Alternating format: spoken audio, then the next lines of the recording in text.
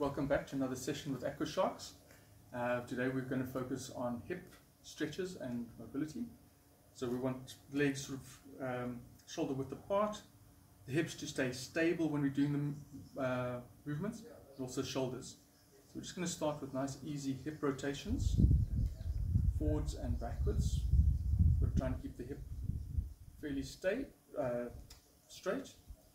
We don't want any jerking into the corners. It's a nice easy rotation. You can also do it the other way. Do figures of 8 as well.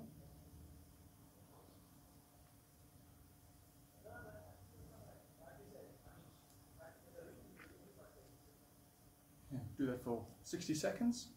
Then we're going to go into a side stretch on the hips. So we're just going to move the weight onto the one foot. Body nice and level. We're going to keep the body level, and we're going to just move the hip out to the side till we feel a stretch down the side there.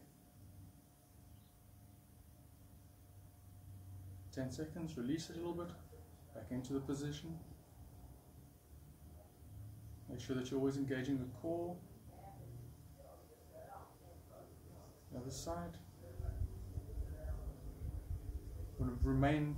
Make sure that we've still got tension on this leg, not collapsing into the hip, pushing into the hip.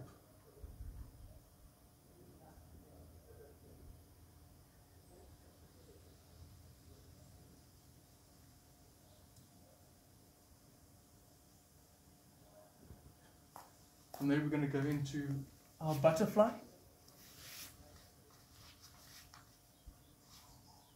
Soles of the feet together, as close to the groin as possible. Back fairly straight, not arched. And we're going to just get those knees down as far as we can.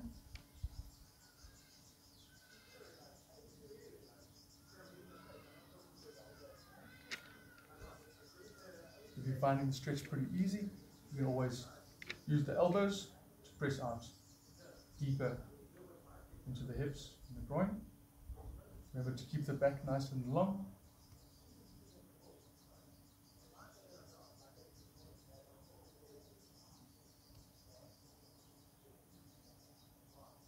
Remember to keep going to where you are comfortable with. We're going to hold that for 60 seconds. The next one we're going into, we're going to put the ankle on the knee. The other knee gets pushed out. The idea is to push this knee out a little bit and push this ankle up higher.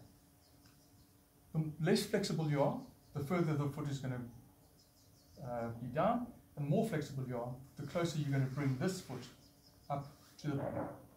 Remember to keep the hips straight, just like that. Remember, push this knee that way and this ankle towards you. Doing that, we can just lift up that foot there, and that then pushes the ankle back.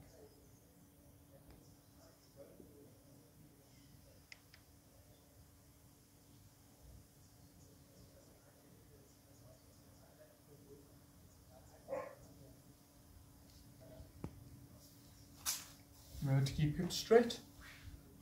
Another version of that is there. Feet up, push out with the right hand onto the knee, bring this knee back.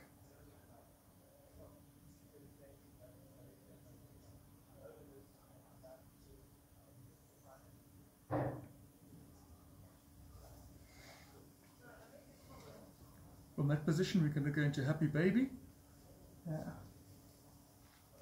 We'll grab the feet, make sure the soles of the feet are pointing up. There's a 90-degree angle, roughly. You want to try and get the knees down to the ground.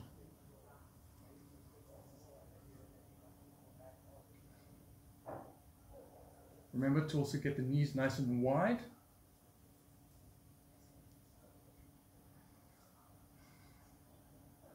Nice, relaxing and comfortable position.